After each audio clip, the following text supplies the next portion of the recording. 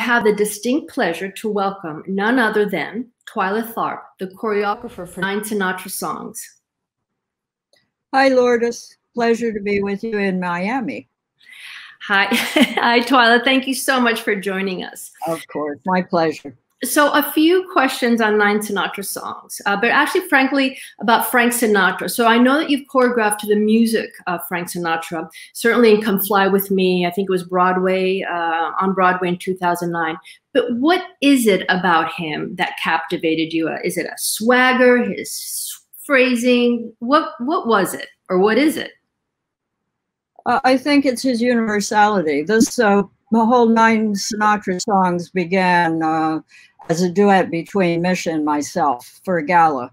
And I think we thought we would get Sinatra to perform it live, which did not happen, but we thought that would be a nice event to have.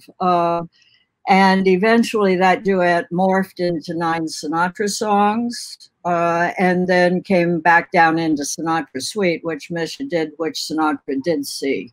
But he never sang it live. Yeah, Sinatra's a consummate artist, both vocalist, he's a great actor, and his range of both the musical element and the dramatic element offers a wide spectrum to work off of. So he could support 9 songs with dance, which he wanted to do. When he came to see us, he said, well, he came back, he said, you know, I cried the whole time.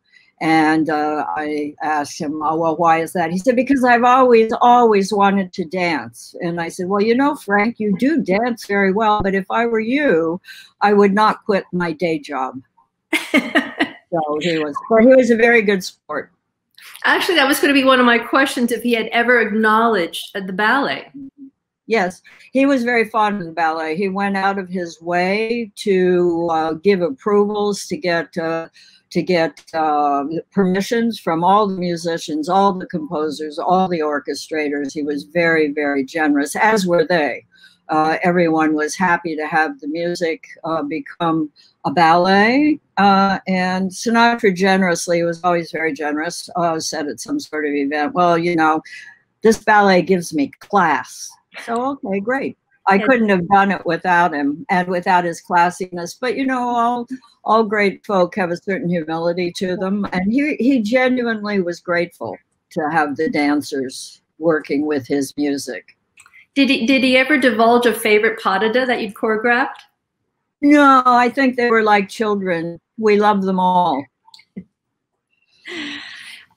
My next question, Twyla, is when did you actually become aware of Sinatra? Because I did a little bit of math, and I think you're one of the you were in your teens when he was a major star. Yes, but my mother wasn't, and my mother was a huge Sinatra fan, and my mother was trained as a concert pianist, so her musical acumen was highly regarded, and she always considered him to be the consummate vocalist. So I was biased from the get-go. And did any kind of nostalgia that takes place when you hear his songs in the past? Is that, or even when you see Nine Sinatra Songs, nostalgia for your youth, for bygone era? The interesting thing, I've heard my way thousands of times between the various versions that have been done and the reconstructions and so forth. And every time it is fresh, every time it is effective because of the extraordinary control that Sinatra had over the performance. So it's never nostalgia. It's always fresh to me every time. How did you choreograph? Are you listening to the lyrics? Is it just the music? Are you trying to tell a narrative, even an abstract narrative? It's all the above. And of course, these songs are an American canon, and they are part of a deep and extraordinarily valuable series of very witty, intelligent lyrics with great melodies that existed in the 20th century in America, the standards.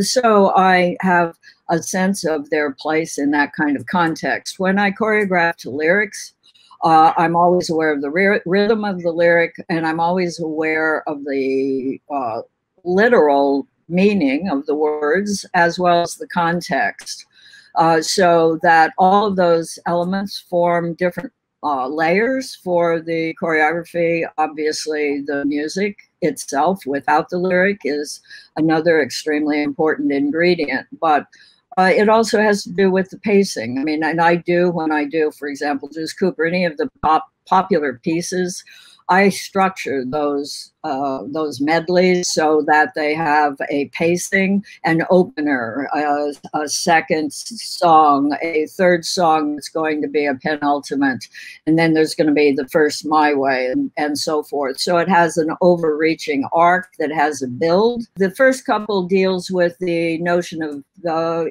introduction, the innocence of the first falling in love. The second couple deals with seduction. The third couple has an intense sort of familiarity with one another. The fourth couple is light and bright. The fifth couple is sincere and deep. The sixth couple is flamboyant and off to have their own individual good times. And the last couple deals with one of the more difficult things in relationships, which is argument. How do you argue? And many couples never resolve that. Our last couple does, and after a fair degree of give and take, they come to resolution, which allows the final My Way to come to play. My Way is used twice, two different performances, one an earlier performance that Sinatra did, the other was like 20 years later. And when I once had dinner with Sinatra and his last wife, she was not happy about the My Ways. Frank said, yeah, I know. Me neither. I don't like that last high note. But what she didn't like was the idea that he was singing a song that was my way, his way. And I always tried to convince the audience that my way was our way, and that the women in the piece partnered differently than in the classical ballet. Again, they have a physical strength and utilize it for counterbalances, counter-partnering leverage that is not so ordinary, certainly in the ballet. And I do believe that ultimately the reason that this multifaceted couple stays together is because my way is our way. So that's the thinking, both about overriding structure for something, and the individual moments, the individual songs to support those various conditions. Twyla, as always, you're way ahead of me and you answered all of my questions. Oh, okay. What else would you like to talk about? Thank you so much. No, that's it. Thank you so much for joining us and for all the gifts that you've given us and given so many dancers through your work, through your steps, and just your pure creativity. Be safe. We send you all our love from Miami, and hopefully we will see you soon. Yeah, no, let me say to you, Lourdes, thank you for having me. And of course, many thanks to Miami City Ballet for many years and many pieces being presented to your community through your wonderful dancers, and all my best to you guys. And, Godspeed. Thank you. We will see you soon, I promise. Thanks, Lourdes. Be well, honey. Thank you. Take care.